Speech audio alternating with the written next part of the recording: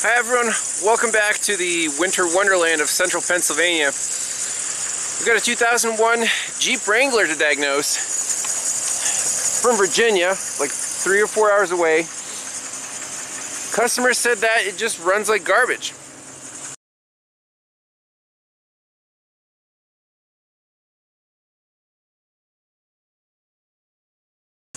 Engine's already been replaced.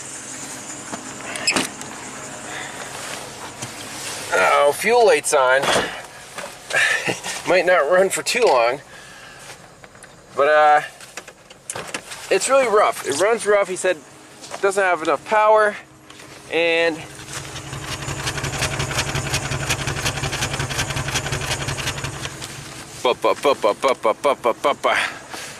at least one cylinder is not contributing.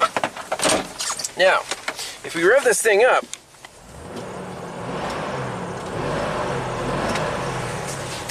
pretty smooth. Now it's shaky. So pull the trouble codes out of it. The ASD, I was messing with that, but we have cylinder 6, 1, 4, 2, P0300. I'm not sure about injector number 1. The customer said the coil pack is brand new, plugs are new, you know, the basics. Still runs like garbage. I'm suspecting a compression issue here.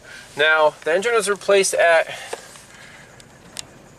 285,000 miles. Right now we're at 378. I don't know if that's the actual mileage. I assume it is. So, pile of miles in this thing. But the replacement engine has, I don't know if it was a used engine, but on this vehicle, I guess it has almost 100,000 miles. Let's see in the PCM if we have misfire counters. Okay, so under system test, misfire monitor test. Let's try that. Alters the misfire threshold sensitivity, diagnose subtle misfire events that are too weak, trigger an active misfire fault. Interesting. Okay. Engine must be running. Okay.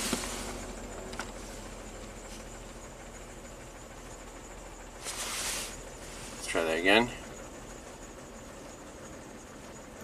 Really rough.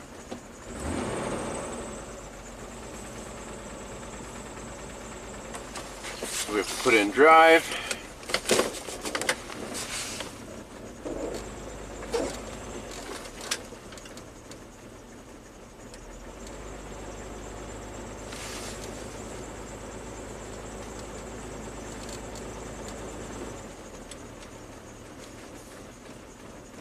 Sensitivity.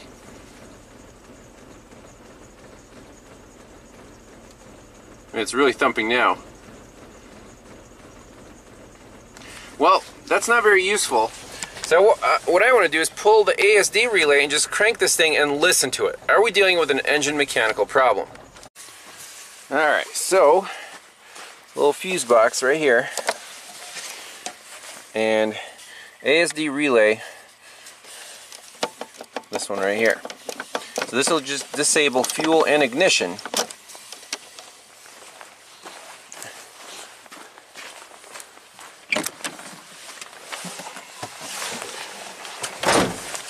Let's crank it over.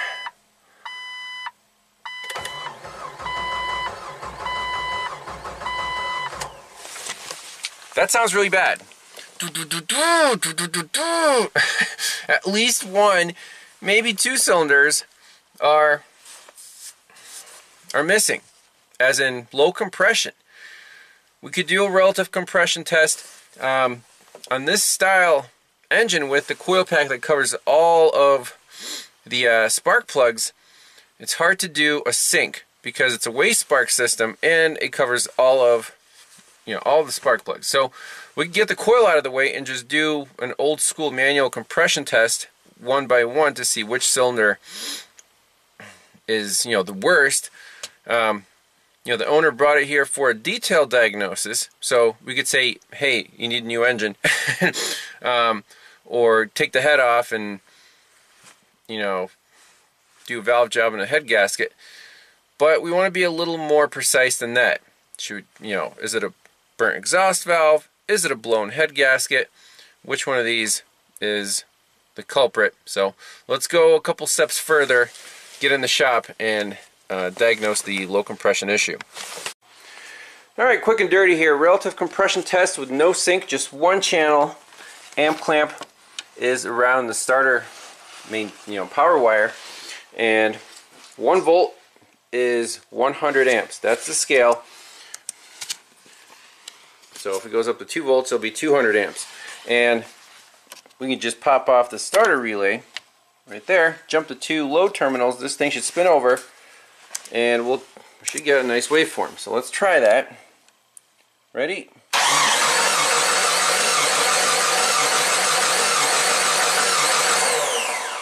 That should be enough. Let's zoom in. So basically I just want to see how many cylinders are missing here. Is it one or two, or how many? So we'll get our cursors out, and we have 6 cylinders, right? So let's say that's number 1.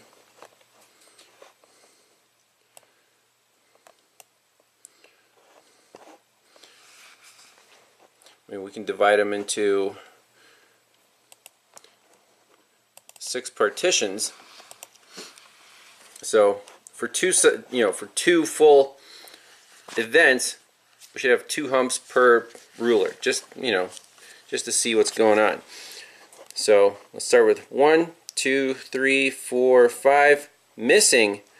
1, 2, 3, 4, 5 missing. So it looks like 1 cylinder is completely MIA, like 0 compression, or very close to it.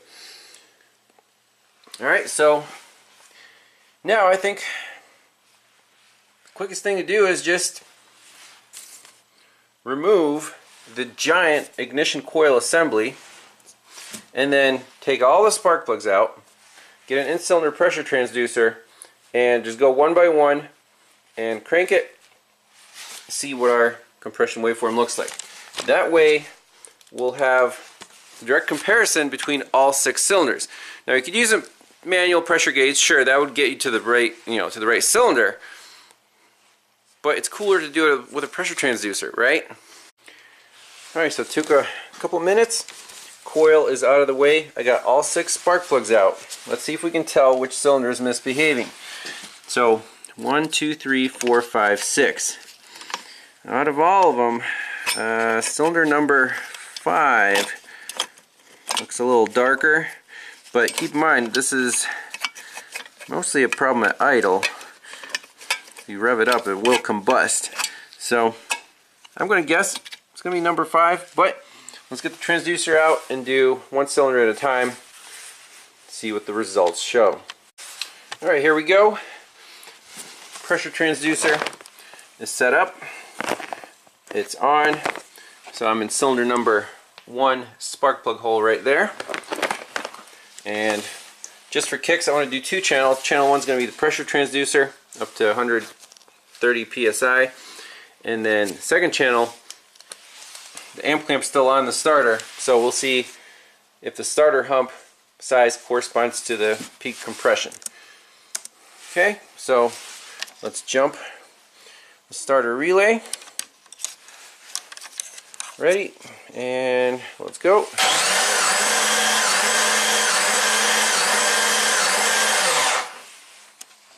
Very good.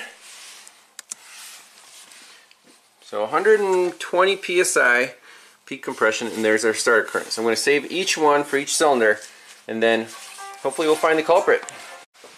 Alright, here we go with cylinder number 2.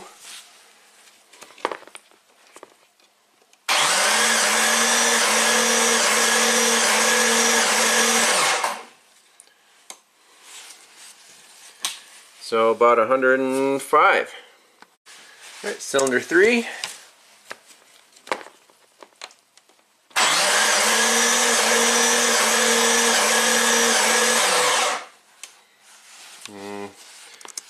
Less than 100, or about 100 peak, so number 1 was the best so far. Here we go with cylinder number 4.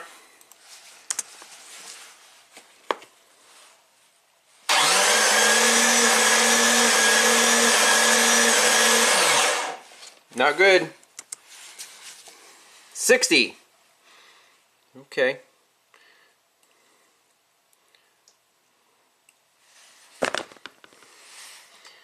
Let's keep going. All right, cylinder number 5.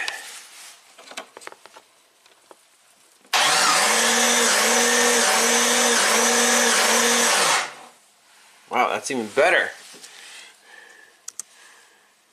Almost going off the scale, about 135 looks like. That's sealing great. All right, place your bets now. Last but not least, cylinder 6.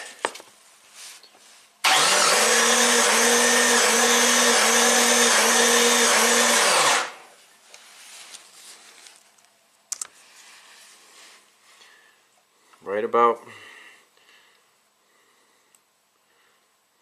we'll give her 120.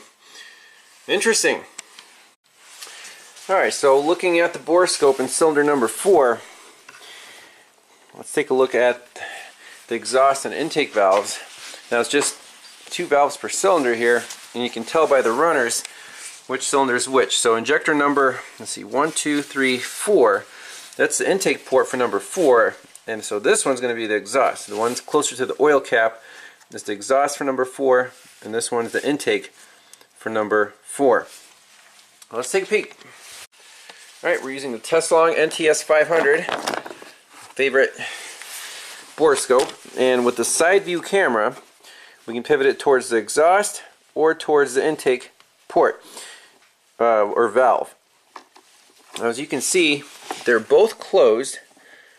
So that looks like the intake, and if I pivot to the right, that's going to be the exhaust.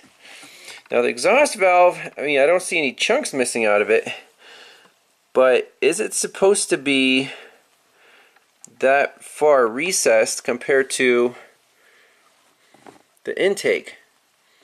So actually, the cylinder itself, if we use the head-on camera, it's pretty close to TDC.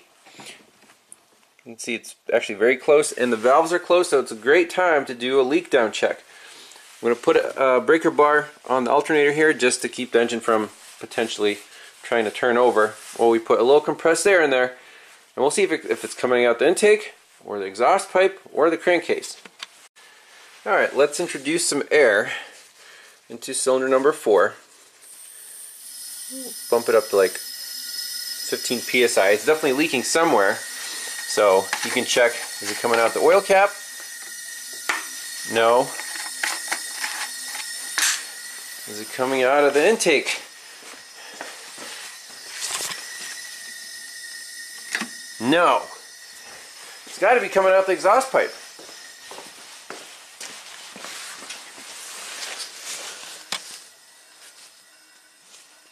Yes, I can hear it in the exhaust pipe. And keep in mind, it can also travel through the manifold to a neighboring cylinder, and it's actually going to cylinder number 6. You can hear how that pitch is changing.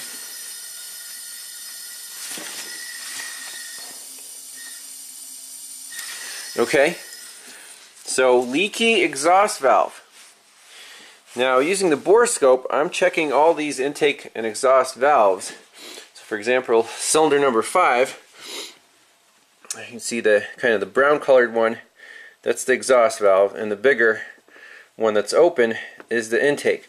Now you can see how the exhaust is flush with the head. That's what I expect to see.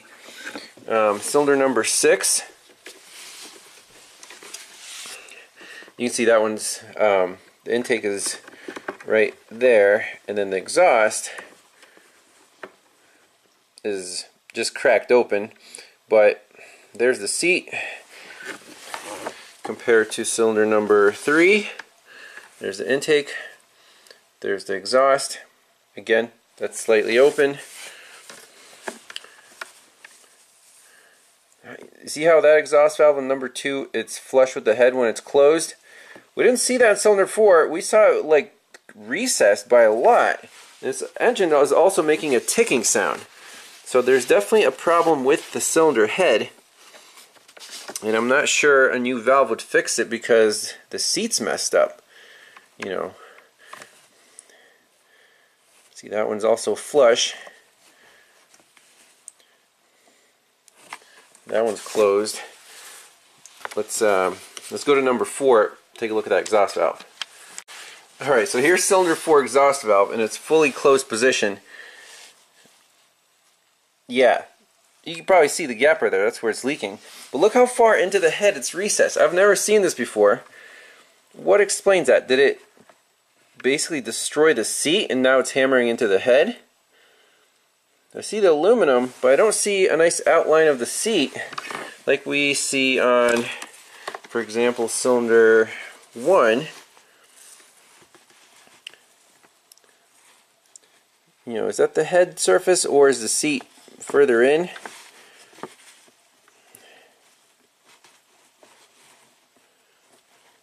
Because that boundary where the seat is, maybe not. Number 4 is messed up, like hardcore. You're not supposed to be recessed into the head like that. Intake looks fine, but that's the main customer complaint. And if you have a leaky exhaust valve, keep in mind when that cylinder is on the intake stroke, instead of pulling in a good fuel air mixture from the intake manifold, it's also pulling in exhaust gas, right? And the intake valve is open at that time, and there's vacuum in the intake manifold all the time, you know, especially at idle. So in effect, you have this unwanted EGR flow back through cylinder number 4 because that exhaust valve is not sealing on the intake stroke. John Thornton, he had a case study like this with a burnt exhaust valve, and this EGR effect, if you think about it, it's not just a misfire, it's not just a compression loss, it's also unwanted EGR flow. So you could have, you know, map sensor codes, you could have rich codes just because of a burnt exhaust valve. So that's the problem with this Jeep. Probably not going to repair this thing. You know, the customer will, I'm sure, can find a head and take it to a shop somewhere in Virginia. But, you know, it is what it is. At least the problem's diagnosed, and he's not going to fire any more parts cannon at it, like coils, plugs, injectors. None of that's going to fix this engine.